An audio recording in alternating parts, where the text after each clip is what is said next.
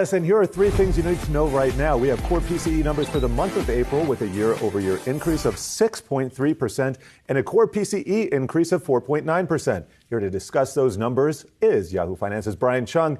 Brian, a little bit of ho-hum here, but markets seem to be running with it at least a little bit so far. Yeah, at least for right now. I mean, look, at the end of the day, Americans and market watchers alike just care about whether or not inflationary pressures are going to abate. And when you look at it again on a year-over-year basis on a headline number, it was indeed a slower pace of price increases in the month of April than in the month of March. And that's because it clocked in at 6.3%. Again, the street was actually estimating about 6.2%. So essentially in line. But again, a little bit of a slowdown from the 6.6% pace that we had seen in March. But look, that's still a positive number. It's still a relatively large number above where the Fed would like to see it at 2%.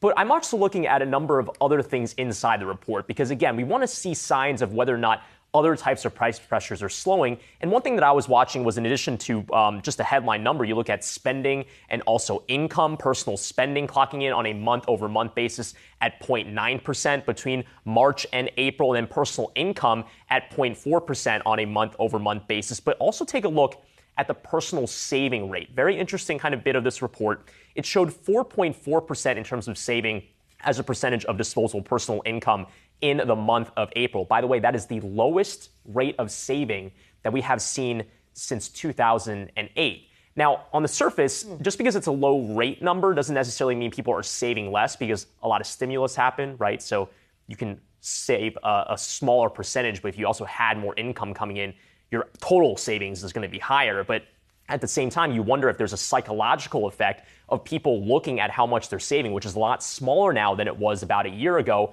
and saying, well, is this the time for me to perhaps stop consuming, stop spending so much?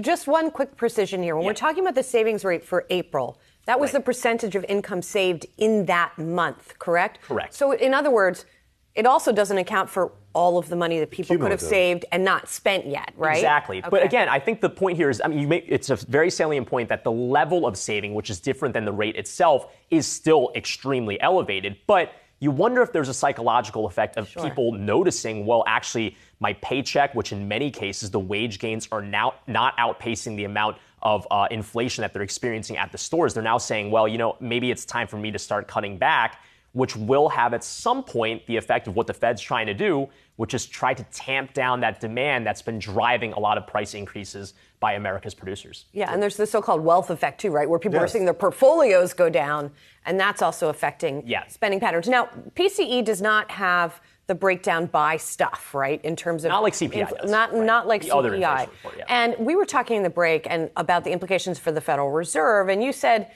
even if it did have that breakdown, the Fed's really focused on this core big number. They're not as much focused on the individual components. Yeah, well, what's interesting is that we normally hear the Fed as a talking point make a distinction between headline PCE, which is their preferred measure of inflation, and then core PCE. Again, core strips out the volatile food and energy prices, so it clocked in at 4.9% on a year-over-year basis in the month of April. But you haven't heard the Fed make that distinction as of the last year or so, right? They're not saying, oh, well, if you read the core readings, it's actually lower than that. I mean, overall, the headline number and the real experience lived, kind of observations that Americans are making at the store, they're not making that distinction. It's eggs are going up by 10%. Right. So Jay Powell said literally a few weeks ago, well, look, everybody reads the inflation reports. We all know that. But he said, quote, truthfully, this is not a time for tremendously nuanced readings of inflation. That is a way to neutralize any sort of nuanced or very, very kind of myopic readings of these inflation reports. Either way you cut it or slice it, this April reading likely doesn't change the Federal Reserve stance, which is we're going to continue to raise interest rates. I think for years, if not decades, everyone or market participants, economists have hung on every single word that the Fed says that we're looking for nuance because Jay Powell has said, and everybody else is saying, we're going to hike 50 basis points. We're engaging in QT.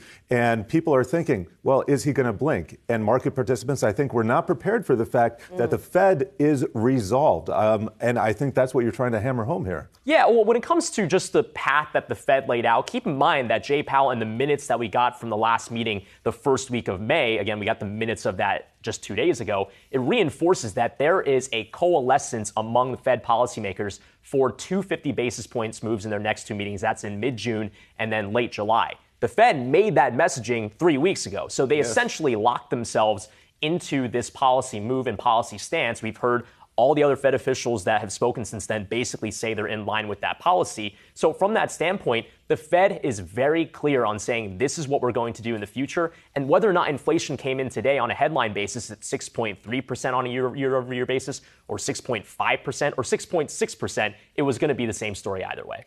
To echo the guy here in New York City, the inflation is too damn high. Whatever you want to say. Everything's too high. Exactly. You know the rent is too damn high. And you have to hit the desk, as you say. Yes, of course. Maybe that's what Jay Powell should do at the next press conference. He's a pretty cool customer. He needs a gavel at the podium. It's hard to see him doing that. Why not? Not to rein in the reporters, you know. What? No one chains this guy. Okay. All right. Thanks so much, Brian.